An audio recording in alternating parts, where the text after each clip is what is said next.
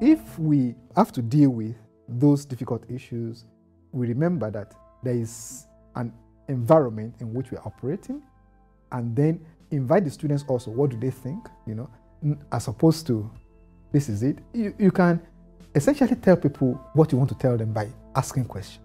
You can get them to think about it that way, as opposed to being very prescriptive, because sometimes people are resistant to people telling them what to do. Or you can tell them what to do by asking them to think about the issues, and then your thoughts become their thoughts. Then it's easier for the instructor as well. But if it's like, you must understand this, you must get it now, sorry, I don't want to get it. That's freedom, and that's what I teach, freedom.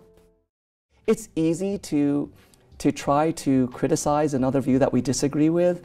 It's much more difficult to question our own views. But I think that's what we usually mean by critical thinking. It's asking the stupid questions that people take for granted. It's asking, why would I think that when everyone else agrees, right?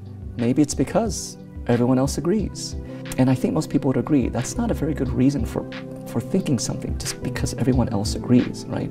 Well, the majority holds this, because there's a consensus, whatever that may mean. Forcing students to ask themselves the questions and try to argue against their position, it is an exercise, and it is part of what it means to be educated, to ask ourselves tough questions. And I think in order to form these communities where we can really engage in challenging conversations around race and the environment, challenging conversations around things like climate change, right? These giant challenges that are scary and overwhelming. In order to do all of that, we actually have to like and care about the people we're engaging with. Or at least if we don't like them, we have to respect them, right? And so I've been thinking about and trying to create classroom communities and other learning communities that cultivates that more explicitly.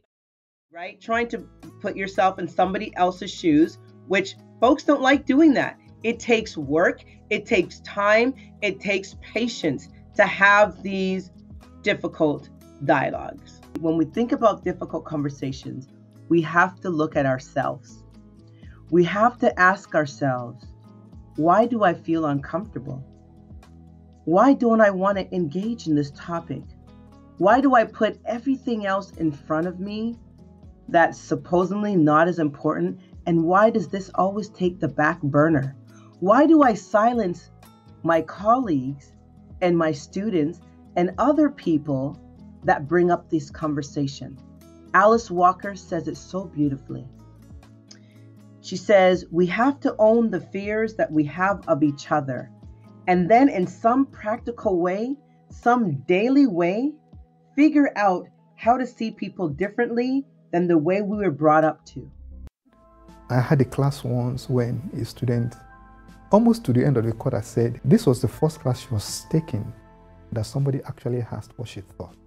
The student came to say that because of the experience in class. And one of the things I do is also to ensure that when they speak, that voice is not diminished. They do not feel that they are not valued. It's really important to be able to see what the extremes are so that you don't go there. That maybe there is this, the happy medium, the tension. I say, balance is not absence of tension. It is when you're pulled in different directions. That's when you have balance. It's not when there's no tension. It's when the tension is just right that you can stay straight. We're constantly pulled in so many directions. And so, if we want to stay on the straight, the narrow, whatever you call it, the balanced position, it's a constant negotiation between things that are pulling us in different directions. To admit discomfort, I do this all the time. I think it's just part of who I am, and maybe that's not comfortable space for other folks, but when things feel a little complicated, I often just say, this feels a little messy and uncomfortable right now. Is anyone else feeling that? So why are we feeling that way? And then again, that sort of emotional response can be an entry point for additional conversation.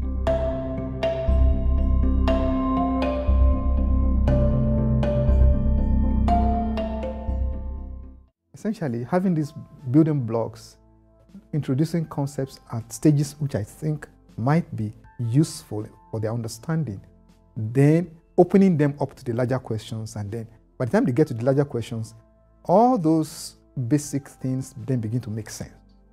Because now they can use that as the framework to understand all the other issues that we face. And so asking questions, I mean, as teachers, whether you find asking questions natural or not, what I find most interesting is asking people questions and asking them why. That perhaps is the most important question of all. Why this? Why that? Why do I think that? Why do I ask questions? First, I want to know what students think, but secondly, I want to know why they think that. And asking questions is a way to understand, I guess, arguments, which that is something I realized after teaching 15, 16 years, that I think what I was really trying to get students to think about is why they believe certain things, or why they hold to certain positions.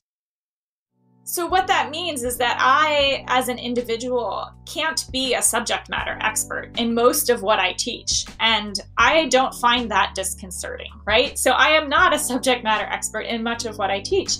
But what I am an expert at is this process of interpretation and translation and question ask. And so that's one of the ways that I model this humility and curiosity, is that I admit very openly that I don't have the sort of subject matter depth, right, that a faculty member, maybe in organic chemistry, I always pick on the organic chemists, but I so admire that kind of just laser focused depth, right? That's a different sort of set of knowledge and skills than someone who does interdisciplinary work offers. And so I'm open about that. I ask lots of questions of the students, and the students ask questions of me. And when they ask questions of me and I don't know the answers, I say, I don't know the answer. How can we figure this out?